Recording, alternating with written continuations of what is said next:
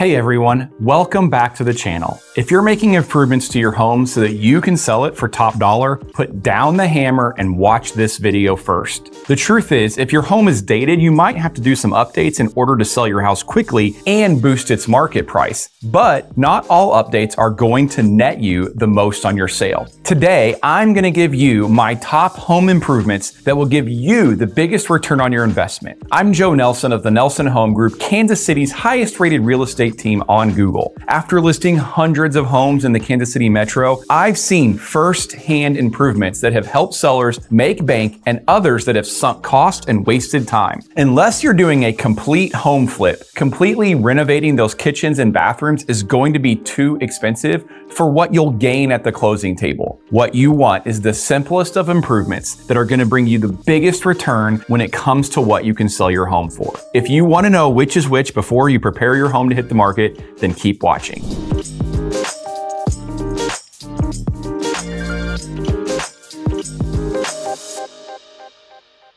First up on my list is flooring. This one is a huge help to boosting the selling power of your home. A house can have new countertops, fresh paint, and fancy appliances, but if carpets are thin and stained or linoleum is starting to bubble up in the bathroom, not only will this make your home look dirty, but also dated. Flooring spreads across the entire square footage of the home. You can't not see it. In fact, it is literally the first thing you see when you open that door as you step, and make sure you don't trip on the threshold. I often get asked if the seller could just offer an allowance to the buyer so they don't have to mess with it, and with the belief that the buyer would rather pick it out themselves. Great in theory, not ideal in practice in my opinion. An otherwise updated and beautiful home with outdated carpet or flooring may deter buyers not wanting to move all of their furniture a second time to upgrade their own floors after just moving in. The good news is that a lot of great looking and quality flooring options are affordable and easy to have installed. Carpet especially can be purchased and installed at a relatively low cost,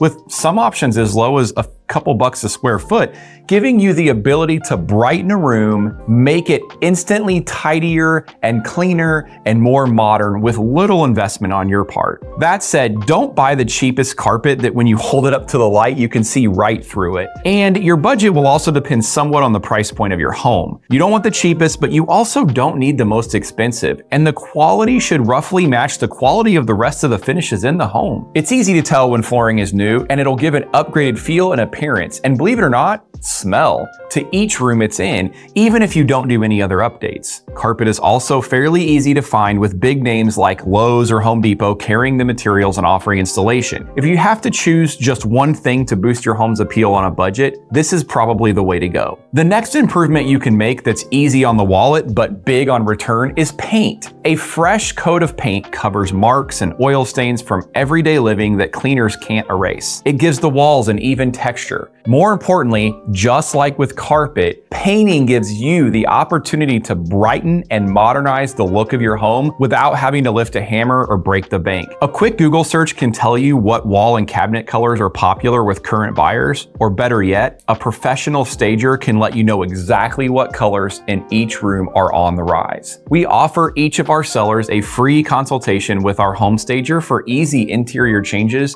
to make your home show ready. This painting tip goes for the outside too. Make sure not to neglect the areas around the windowsills, especially places where you see cracks or chips in the paint. Not only will addressing these improve the curb appeal of your home, but remedying chipped and peeling paint can be called out as a condition of appraisal on government-backed loans like VA and FHA. Paint, like carpet, also gets you a lot of bang for your buck. You see it throughout the entire home, and it's relatively inexpensive compared to bigger upgrades. It may also be something that you can do yourself with minimal prep and labor, so no need for pricey contractors. Word to the wise though, if you do it yourself, do it right and do it well. If you get paint all over the trim and the floors and the ceilings, please hire someone. It looks tacky and buyers will spot it from a mile away. And once they feel a home is DIY, they start looking for that specifically and become overly critical on everything. Make sure to pick current popular colors that will brighten up the home and remain neutral at the same time, as well as flow with other finishes or styles of the home. Moving on, my third tip is to update your light fixtures. Now, this one is twofold. You want the fixtures themselves to be contemporary, but you also want the light quality to be bright.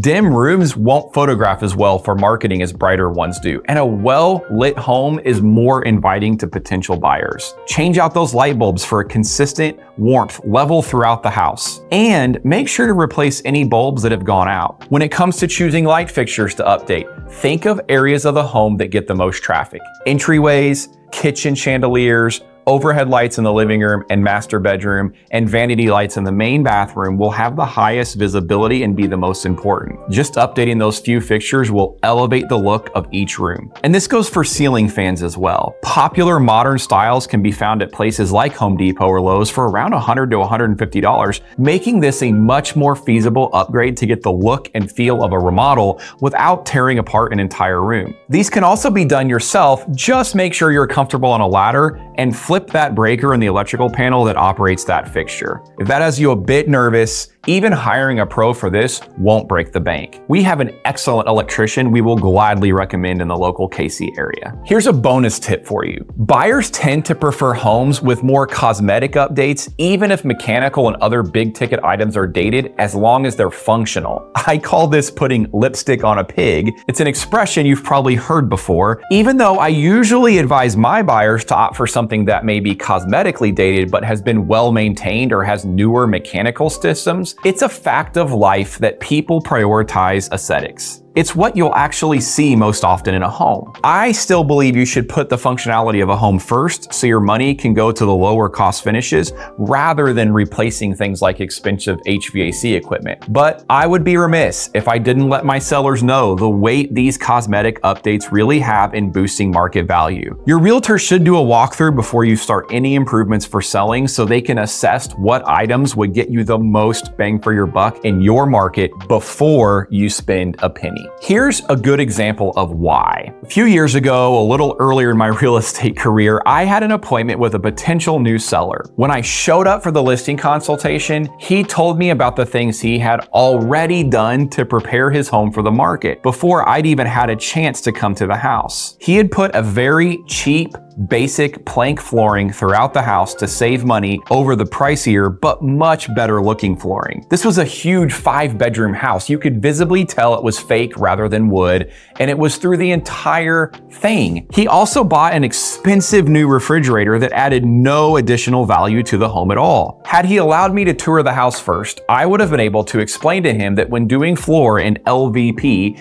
it's important to choose the higher quality in order to get the desired look. I also would have nixed the new fridge. Leaving a fridge in your home for sale, in our KC market at least, does not add value to the home. Yes, not even a new one. Had he put that money toward better flooring, I believe his house would have sold quicker and for more money. Okay, there you have it. The speech I give almost every home seller. The 3 top things to invest in your home before listing: flooring, light fixtures, and paint. At the end of the day, the lesson is always to let your agent help you because every house can be very specific. We see what features are selling in our local markets and have trusted contractors who can help you get the job done. My goal as your listing agent is always to help you sell your home in the time frame needed and net the most money at the end of the sale. If you're in the Kansas City area and you're curious what your home is worth, I'm gonna leave a link in the description to request a free home valuation. But that wraps it up for today. Let me know what updates you've made to your home before selling in the comments. Did it help you make the sale? Did you end up regretting it? Make sure to like this video and subscribe to our channel for a new Kansas City lifestyle or real estate video every single week. And if you'd like to put KC's #1 marketing plan to work for you, call or text me today. My number is on the screen and in the description below. Let my team be your Kansas City real estate experts.